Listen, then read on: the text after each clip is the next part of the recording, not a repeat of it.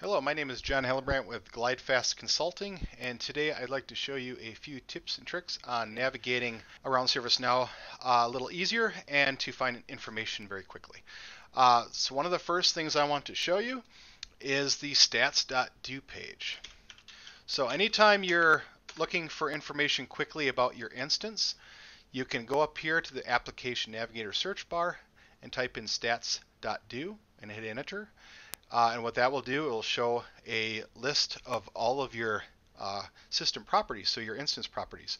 So it'll show your instance name, your URL. It'll show the cluster node that you're on. Sometimes people have issues with an environment and they try to kind of troubleshoot if it's a node issue or if it's something larger. So you can go to stats.do and get very needed information, especially if you're opening a ticket with ServiceNow, like a high ticket, and they're asking what the patch information, things like that. So all of that will be readily available here for you. You can tell what version you're on, etc. You can see the servlet memory, the semaphore sets, and all of your client and server transaction times, etc. So this is a really good area to go to for for your instance information. Another thing I'd like to show you is the cache.do action. And what this does, this flushes the cache. The reason that they're kept in a cache is because it speeds up performance a little bit. For a lot of things that are for forms and stuff, when you're trying to open them up, it caches them. And oftentimes when you're developing, you'll find that things don't quite look the way they should, or you think they might look different, like you've made a few changes and the form still looks the same.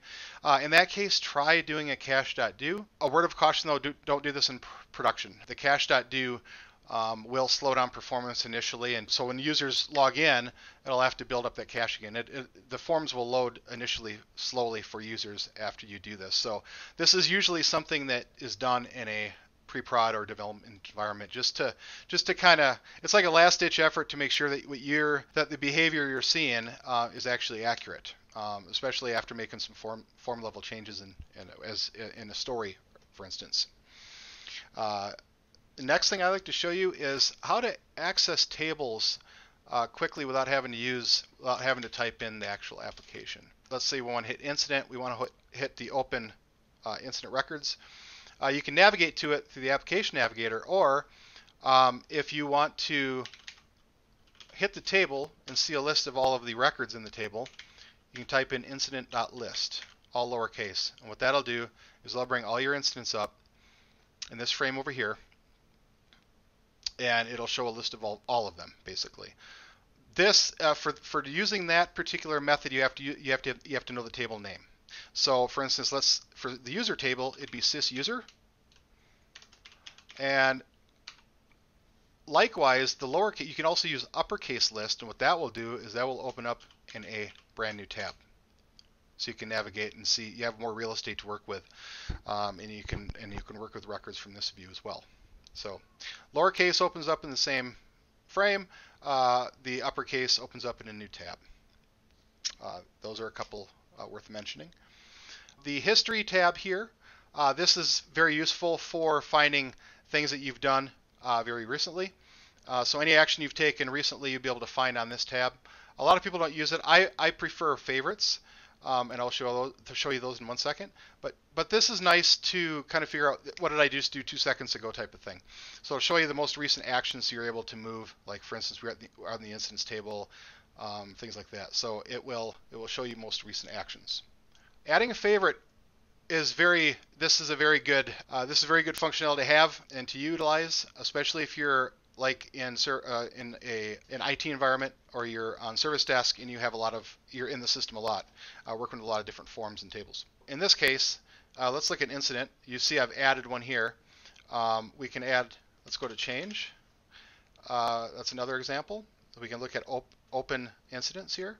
Now let's say we hit change a lot, we can actually favorite this and just hit this little star icon, and that actually favorited the open changes. So if we hit the star over here, we can see here that it's been added, change/open.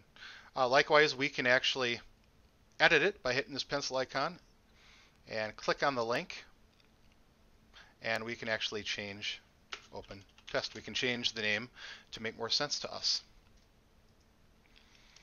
Also, we can actually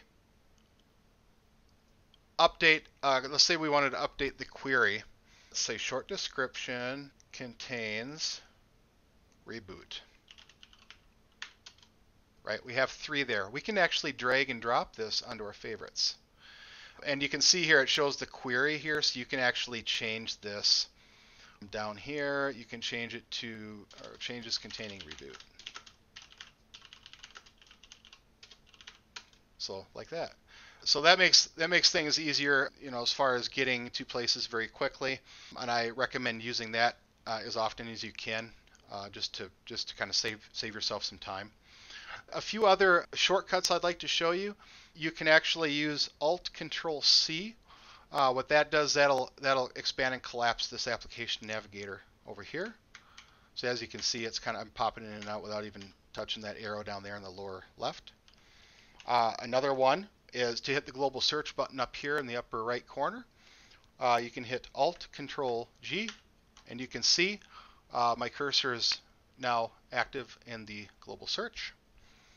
And Alt-Control-I actually brings up the impersonator window, so you can actually quickly choose a user to impersonate if you're testing. Those are 3 nice to have shortcuts. Another thing I'd like to show you is, so when you're using an instance, sometimes the forms load a little slowly, especially really big forms. And change could be a good example of this, depending on the environment you're working in. And one of the things you can do here is actually click on this cog over here, the settings cog. Click on the forms tab over here, and you'll see this tabbed forms slider. Usually I leave this on. Some people don't, some people prefer not to have it tabbed to show them in sections. So what this initially does is it'll show all of the tabs, it'll show all the sections laid out one after the other. And the forms can get quite long. So depending on the form you're working with, they can get rather long. So what I do is you use tabbed forms, and what that does is it presents everything in tabs. So you can just switch between them, right?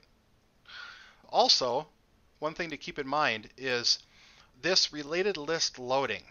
A lot of times people have with the form, and what that does, it tries to load the related lists and everything with the form itself, the fields on the form and everything else. Sometimes it takes a while to load the form. So what I would suggest doing, testing to see if it increases performance, is use this after form loads radio button. What that'll do is it'll make sure everything on the form is loaded first, and then the related lists load after that. So if you want to quickly hit the contents of a particular form very quickly, or if you're on the phone with somebody, it's nice to have the after form loads radio button. Also, one last thing I'd like to show you. Let's say you're on a record. Let's open an incident, for instance. And let's say you want to open an attachment, or add an attachment to the work notes. So now I've got 3 down here. What you can actually do here, instead of hitting this attach icon up here, the paperclip, you can take this test attachment or any attachment you have on your desktop or whatnot, and you can just drag it onto the work notes. And as you can see, it got attached here. That is another nice little feature without having to actually go through all the steps to attach a file. So I hope that this helps you save some time in navigating the system, and please watch for future videos on tips and tricks and other ServiceNow videos. Thank you very much.